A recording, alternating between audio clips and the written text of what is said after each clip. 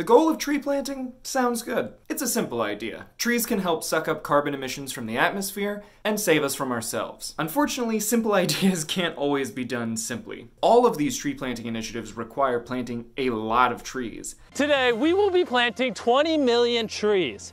But they also should require planting a variety of trees, and planting the right trees. Next time you hear someone espousing the virtues of tree planting, which is why we created teamtrees.org, make sure you know what they're talking about, because they probably don't.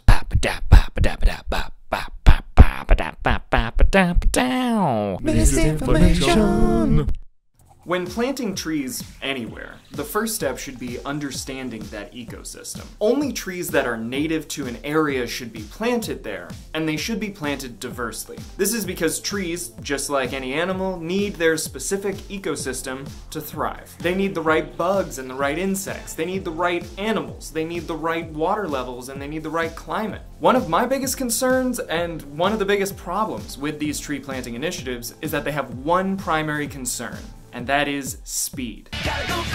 They all want to plant a lot of trees very fast. And historically, whenever humans try to change the environment without taking time to think it through, we fuck it up. And you may hear me say that and say, well, I've seen all these 8 billion tree promotions. They gotta be doing something right. They got all these volunteers, they got the ads all over YouTube. There's no way an organization like 8 billion trees wouldn't be doing it right. But are they doing it right? When you go to their website or try to look up anything about how 8 billion trees is operating, you'll learn two primary things. One, they're concerned with conserving forests and trees that are already there, which is very good. It's important to conserve the existing ecosystems. And two, they're planting an insane number of trees insanely fast. On its face, this sounds good. But whenever I try to find out which trees they're planting, there's not a lot of information available. And this is the real problem. Are they actually planting forests that will last? Or is this just a numbers game? I'm not saying that there's no benefit to tree planting, but it is really hard to tell if these big organizations like 8 Billion Trees or the Trillion Tree Campaign are enacting their plans safely. At the end of the day, if you can't find information about how many different species are being planted or whether or not these trees are indigenous to the area where they're being planted, you shouldn't give them your money or time. If they're doing the right thing in the right way, then they need to be 100% transparent about it. Because if they're not going about this in the right way, these efforts will do way more harm than good. You're not helping! In a really well-written Slate article on this subject, Ted Williams put it this way: planting trees can be beneficial, especially in countries where predatory logging and other land abuse has destroyed soil stability and deprived people of shade, clean water, fish, and fruit. But such initiatives are the exception. Mass plantings are apt to do more harm than good, and it's nearly impossible to distinguish decent projects from bad ones. If the goal is more trees and not which trees, then we have a problem. The whole tree planting effort might be a giant waste. It's a waste of life!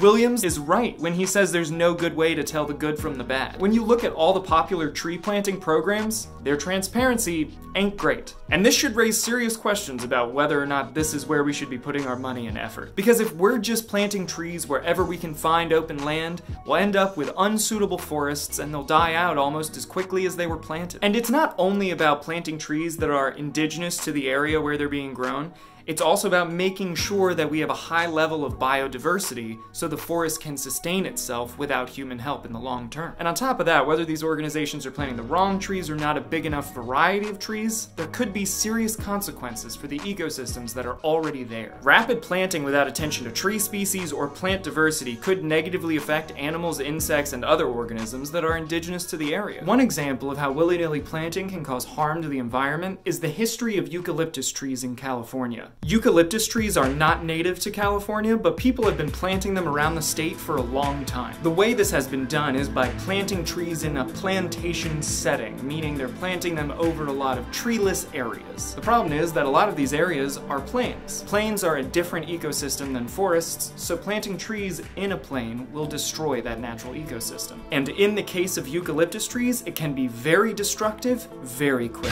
This is because eucs kill competing plants with their natural herbicide, and because they're not native to the Americas, all the surrounding plants haven't evolved to be able to fight this off. And then there's the added problem of fire.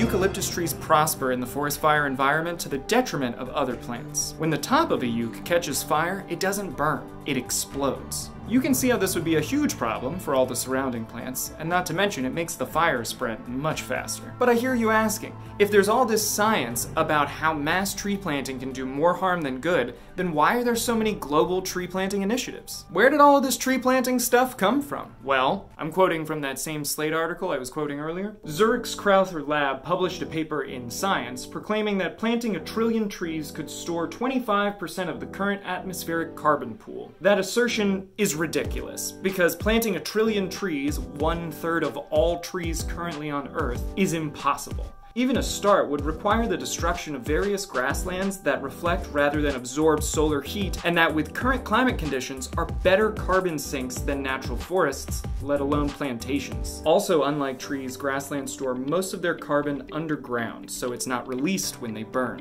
You, me, every one of us, every living organism is made up of carbon. And when we die, we go down and we join the soil carbon cycle too. And the antelope eat the grass. And so we are all connected in the great circle of... Of course, turning our planet into nothing but grasslands wouldn't be the solution either. And regardless, planting trees over existing grasslands, plains, and savannas, which would be required if we were going to plant 1 trillion trees, would just destroy those ecosystems and cause even greater harm to the environment on a whole. So what do we do? Protecting trees that already exist in a biodiverse ecosystem is a far better way to promote healthy forests. And none of this is to say that planting trees is not helpful. It totally is, but only when done right. Planning to plant a forest is nothing like planning to plant a farm. With a farm, you harvest and replant yearly, but a forest is supposed to maintain itself. Obviously, a brand new, man-planned forest is going to need constant maintenance to make sure everything is growing right. But the goal in the long term is that you'll have a forest that lasts and grows and promotes wildlife all on its own for centuries. So protecting trees can be a good step to try and slow climate change. However, it's important to consider other options. As basic-ass citizens, we've been taught to think of ourselves as powerless in certain arenas. It's nice to hear that we can make a positive difference on the world and maybe save our species by planting stuff, especially because it's something all of us have the power to do. But I believe Planting 20 million trees can save the world.